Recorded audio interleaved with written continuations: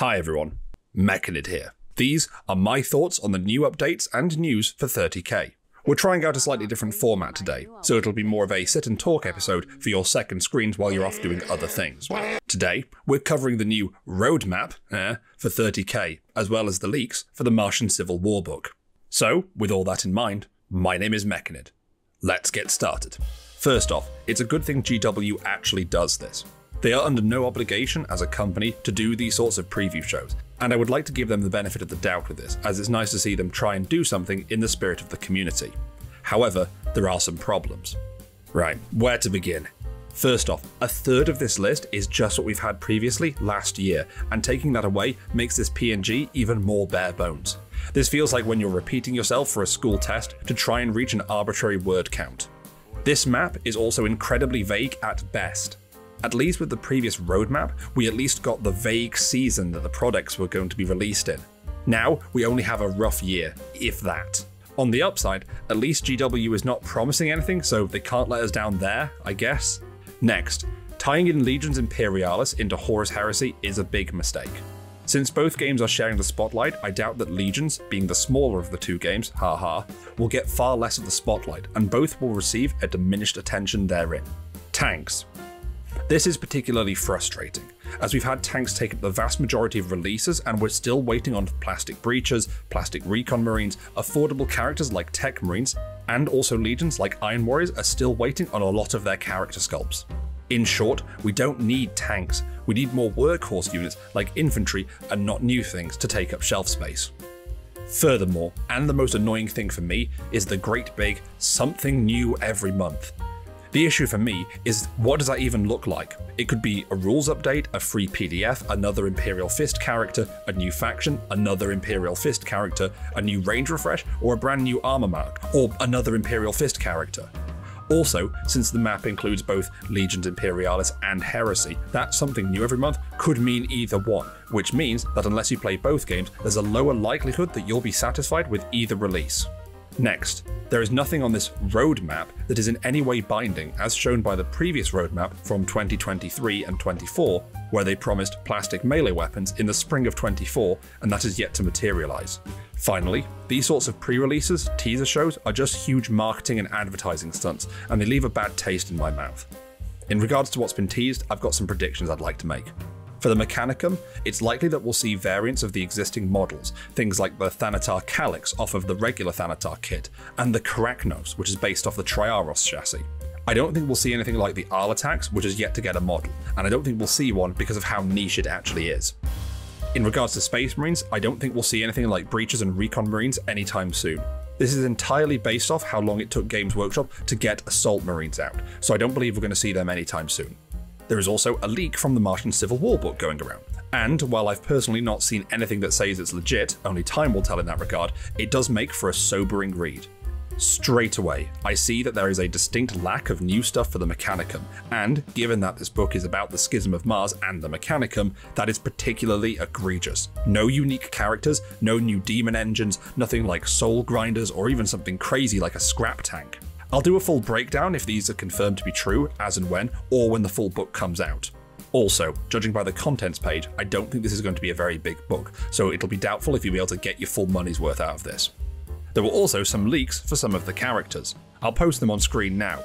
While I've not heard if these are real or fake, we'll have to see when the time comes. First, Camba Diaz. Seems pretty pushed as befits an Imperial Fist character. For 120 points, so the price of a stock Legion Praetor, you get more gear, and while you have one less attack and one less point of leadership, you save points on not having to buy any equipment.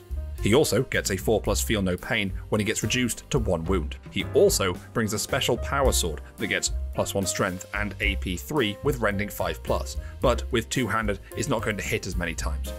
You also get Master of the Legion, which makes him an interesting side grade as opposed to Praetors and Delegatuses. His Warlord trait is the Line Unbroken.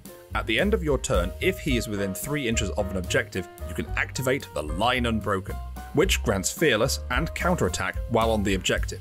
He also grants your army an extra reaction in the assault phase. Camba Diaz is pretty cool, with rules that reflect his novel appearances, but he's not doing anything that we haven't seen before, and I think he'll get lost in the sea of other, better Imperial Fist characters. Aster Crone. For 155 points, you get a Blood Angels Captain with 2 Hand Flamers and the Saphian Shard Axe, which rocks +1 strength, AP 3, Rending 5+, and Duelist Edge 1. The profile making him a pretty decent duelist. His special rule, the Ghost of Safe, I hope I'm pronouncing that right, means that when he dies for the first time, you get to roll a dice, and on a 4+, you put him back into reserves. And if it's the 4th turn, you can have him automatically enter play at the start of your next turn. His Warlord trait, the Reforged 94th, grants any Blood Angels inductii within 6 inches the ability to make sweeping advances, and they get +1 attack on the charge even if the charge is disordered, which is pretty good. He also grants the army an extra movement phase reaction. Aster Crone is a pretty neat and thematic Blood Angels HQ for a fluffy inductii army. While he's far from the biggest and the baddest, I really like these sort of side-grade HQs that help out thematic armies especially. Also, just look at this guy's drip. He's absolutely iced out. Finally, KD's Nex, the most expensive of the 3.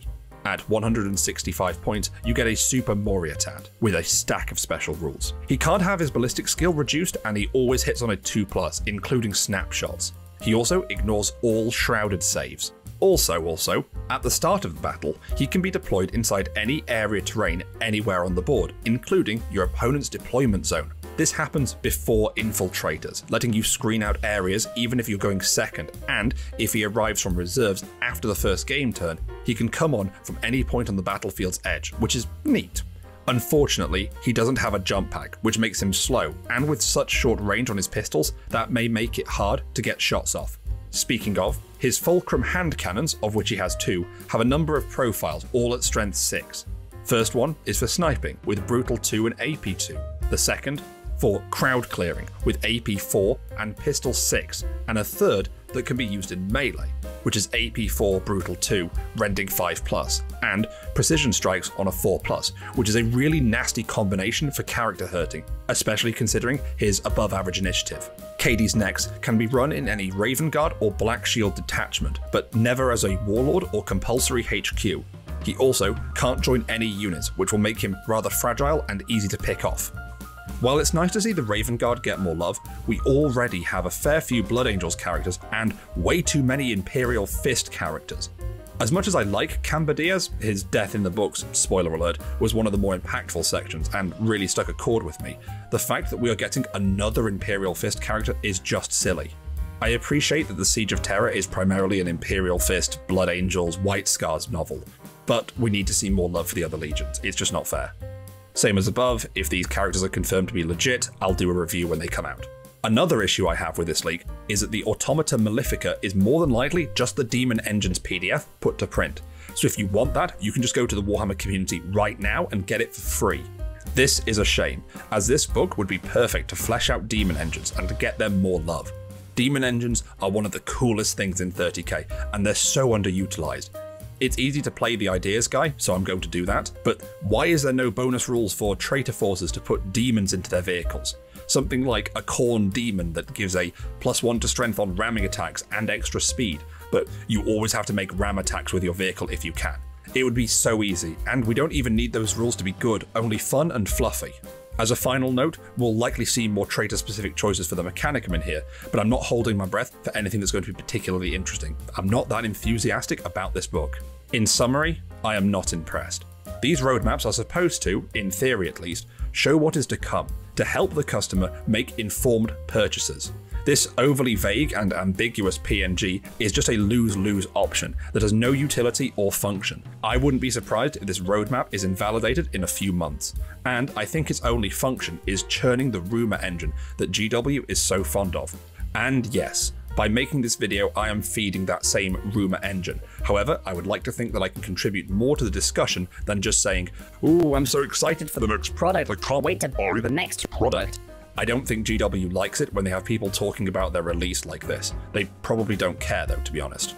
Also, things like this don't do them any favours in the court of public opinion. Yes, while you'll get people creaming themselves over the barest hint of something on the horizon, everyone else is likely to be less than impressed. In short, I'm not happy with it.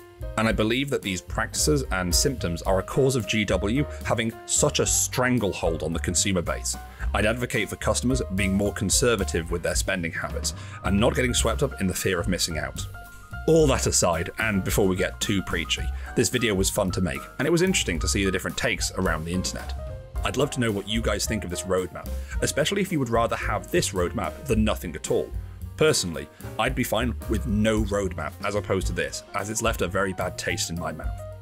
Either way, let me know what you think in the comments below. Links to all the articles and videos that you've seen in the background are in the description. My name is Mechanid. Thanks for watching.